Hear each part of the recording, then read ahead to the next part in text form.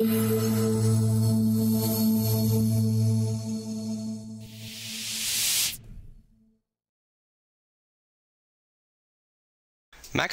allows you to set variables for each of the documents.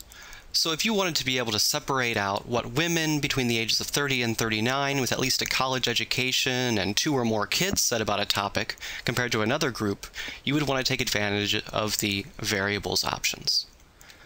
So in the variables drop-down menu, I would start by going to the list of variables. This shows us all the variables that we currently have. Right now, all of them have this red square in the far left column, which tells us that these are all system variables. These are things that MAXQDA keeps track of from the very beginning of a project.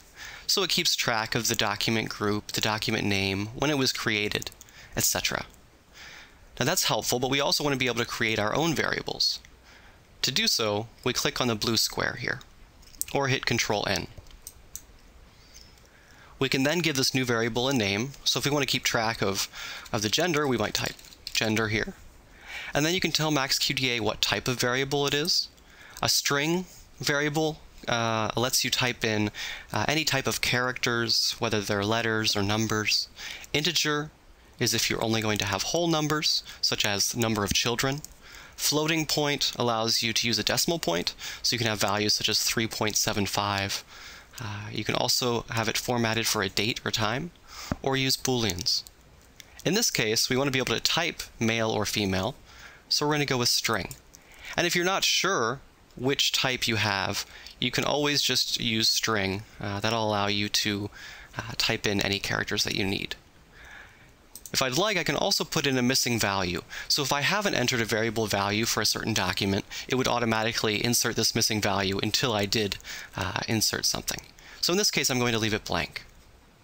When I click OK then, we can see that a new row has been added. It has a blue square telling us that this is a user-defined variable.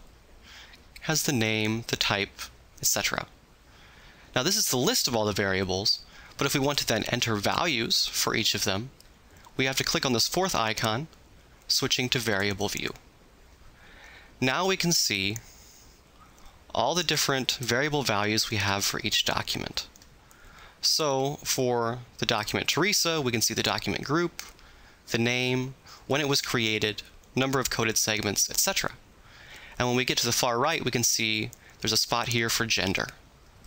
So if I want to enter a gender, I just double click on the cell, and then I can type Teresa, female. And then I hit enter, takes me to the next cell. Joanna, I also want to enter female.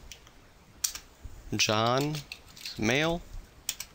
I can also click on the arrow and select from a list of those variable values that are already in the column. Or, as I'm typing, it will do an autofill. So if I see it's already finishing female for me, I can hit enter. So I'm then just going to go through, enter all the values, and MAXQDA now has a variable value for all of my interviews with the gender.